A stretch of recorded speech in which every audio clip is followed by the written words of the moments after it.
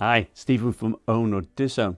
Now my last video showed how the Dell G5 with an RTX 2060 compared to the 2070 Max-Q in my Dell G7, both with one stick of 16GB of RAM, how they performed. Now if you've missed that, click up here for that video. And it was a shock to a lot of people that the cheaper 2060 model beat the 2070 Max-Q. Now, although both GPUs are bottlenecked with single channel RAM, it certainly affects more powerful GPUs more. So you've got to bear that in mind when you're doing your purchase. Now, some laptops are easier to upgrade than others.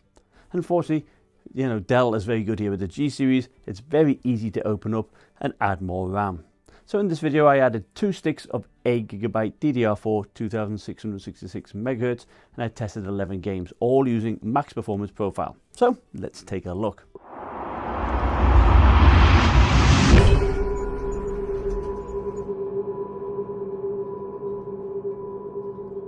Now both the 2060 and the 2070 Max-Q pull up to about 85 watts.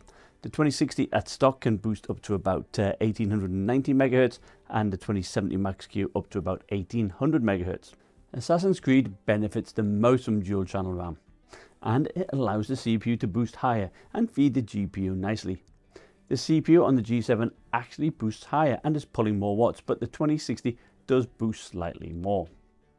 Now both GPUs perform pretty similarly though. Now I used the inbuilt benchmark to test the frame rates, and they both average about 60 FPS. But the big benefit here is the 2070 Max-Q has a higher minimum frame rate.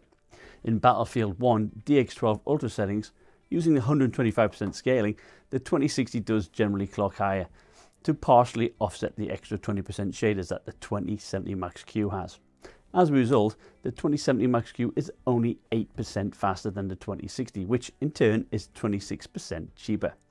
Now Battlefield 5 Dx12 using ray tracing at ultra settings.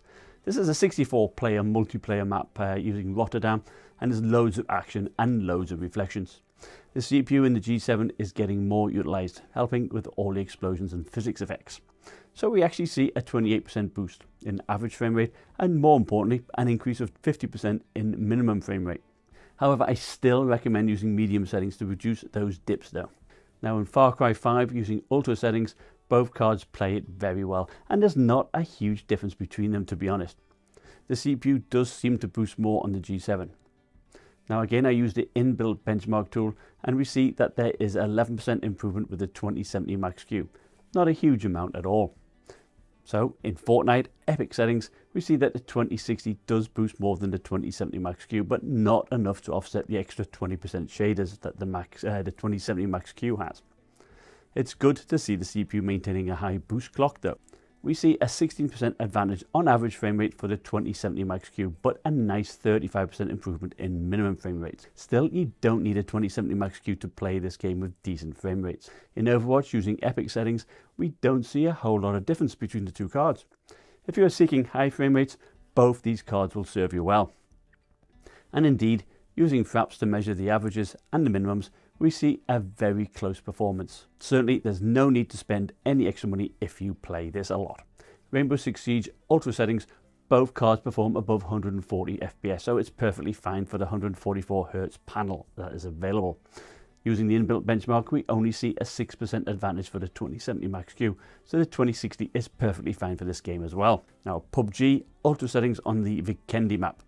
Both GPUs perform well. The 2070 Max-Q does perform faster, in line with its 20% extra shaders. Using Fraps to record the frame rates, we see that the 2070 Max-Q is indeed about 20% faster than the 2060. Switching to Rise of the Tomb Raider Dx12, very high settings, the 2060 does boost up slightly higher, whilst the CPU on the G7 seems to hold higher clocks. Still, there isn't an earth-shattering difference in frame rate. And indeed, using the inbuilt benchmark, we see a 16% improvement for the 2070 Max-Q. And let's face it, 83 FPS versus 96 FPS isn't going to make or break your gaming experience here. Finally, Shadow of the Tomb Raider using Dx12 higher settings. Both cards get over 60 FPS and the game is more than playable. Sure, the 2070 Max-Q is slightly faster, but not by a whole lot. So using the inbuilt benchmark, we see that the 2070 Max-Q is 12% faster than the 2060. So averaging out all of the games, The 2070 Max-Q is about 10% faster, in average frame rate, and 19% faster in minimum frame rates. Now, with the 2070 Max-Q being 26% more expensive then that perhaps the increase in the minimum frame rate will be more worthwhile to you, perhaps making it more future-proof. But, in my opinion, an extra $500 is a lot to ask for. This 2060 is more than capable in non-ray tracing games, and even with ray tracing, you can get a decent experience with when you drop down to medium settings, which, to be fair, you need to do with the 2070 Max-Q anyway, certainly in Battlefield 5. So my recommendation is to stick with the 2060 and use the money that you save to get a dual channel RAM and upgrade your storage. I'd like to thank you for watching. Remember, subscribe, like, and I'll see you next time. Bye.